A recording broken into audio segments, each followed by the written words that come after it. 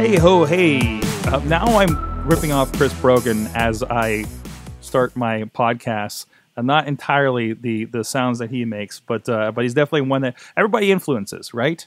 Everybody influences the thing that you do. And I will always wonder, this is basic Sorganomics, by the way. One thing I apparently did not influence in the introduction of the podcast I listened to. Everybody's influenced by something, right? I really kind of take my cues, as I've mentioned several times, from the This Week in Tech, Leo Laporte kind of circle of things. And then we're listening to a little bit of Dan Benjamin, the 5x5 Network. We're listening to our local friends from Epicast and Martyr on the Move and Does This Hold Up? And kind of like, oh, I like the way they did that. I like the way they introduced this part of the podcast. And I like the way that they do this with the music, right? And that all informs and it mixes and it congeals. No, that's not the right word. And it just kind of all comes together into the thing that becomes your own. And there's always going to be influences. What is maybe you can go great artists steal or nothing is actually original or some such quotes like that. But I think that's really important. Everything's somebody came before you, and you have to mix it and do your own thing. There was some discussions. Again, I'm probably going to be talking a lot this week about the Unstuck Pittsburgh event. Go look for Unstuck PGH on Twitter or Unstuck Pittsburgh on Facebook, of course. And there was a little bit of talk about Elon Musk and the book that came out, and some other discussions I've had recently about talking about like our Gary Vaynerchuks and our Seth Godins and our 4-hour work weeks and the rework guys, and kind of like them telling you this is how I built this business and became successful, and you can too, right? And I mean, to a point, I do that too. I'm telling you all the things that worked for me, right? And you can do the thing too, but it's not for everybody. The 4-hour work week does not work for me because that's a different kind of work mentality. There's some certain points and certain keys. I can tell you, and I'm sure I'm going to misquote it, is something about the 20% of your clients that are 80% of your concern and your the 80% of your difficulty, and you need to axe that bit. That's something that's in my mind. That's an interpretation, of course. I forget what the quote is. But everything is a mix mash of this stuff. Artists are influenced by whatever they used to listen to. Kurt Cobain with Nirvana. Sorry, I'm a Nirvana fan.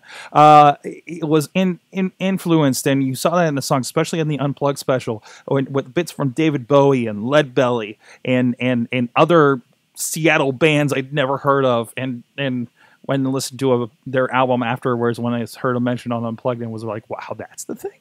I think that's something that you need to kind of realize a little bit, and it's okay. Don't feel like you're stealing at that point. Feel like you're making that own. I think give credibility where it's due.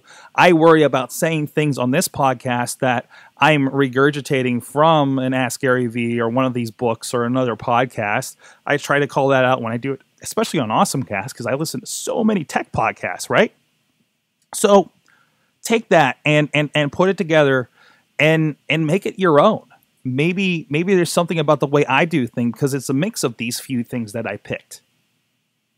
And it becomes the Sorg way of podcasting. Oh, don't anybody ever say that to me in public, please.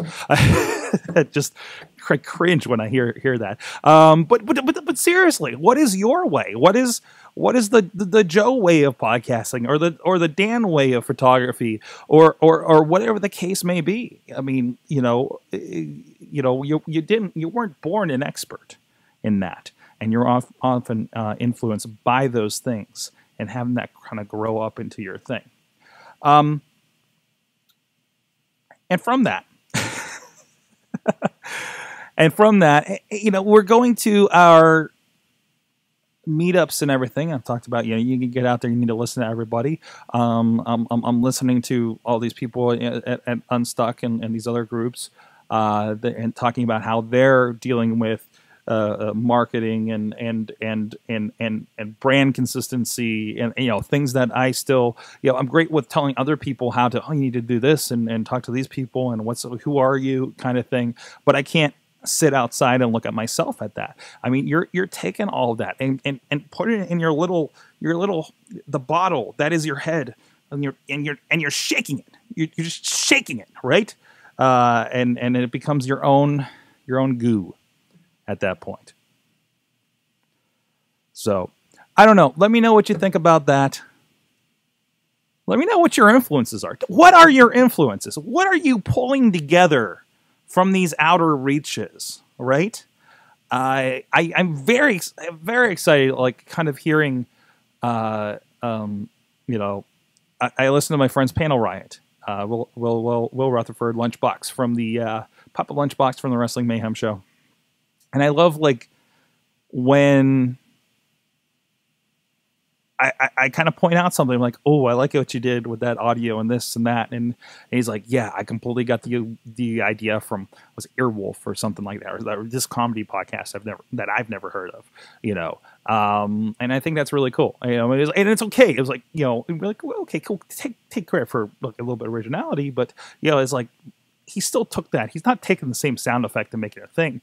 He's taken, a sort of sound effect, or using a sound in a certain way that he got from that, and I think that's a really cool thing to see and see where all the dots kind of connect out there, kind of reverse engineer. If you can do a web, maybe I should do this. Actually, I should probably do this. Do a web of this is the thing, and this embodies like this little circle in the center is the stuff that I do and am, and then you spider out all those influences. So for me, it would be all those things that I mentioned, and maybe I group them: podcasters over here, musicians over here, because musicians influence, even the way that musicians brand and talk about themselves and represent themselves, that influences me, right? And then, over here, like here's the business people, right? Here's the web designers, because I still have an ear to web designers, coders. I have this horrible thing where I still get all the meetup stuff for coders because there's a small bit in me. It's like, you could have been a coder, man. You could have done that. And I try to kick those out. I'm actually trying to cleanse that a little bit myself. So let me know who influences you. If you do the spider web thing, that's cool too. Email it to me. Maybe I'll show it off on the video version of this podcast. We'll have a show and tell episode. I don't know why I have so much energy here on whatever day we recorded this on. Thank you so much. Basic Sorganomics, Sorgatron.com. Subscribe to us on all the things linked over at the post at Sorgatron.com for this. And thank you. See you next time. This show is a member of the Sorgatron Media Podcast Network. Find out more at sorgatronmedia.com.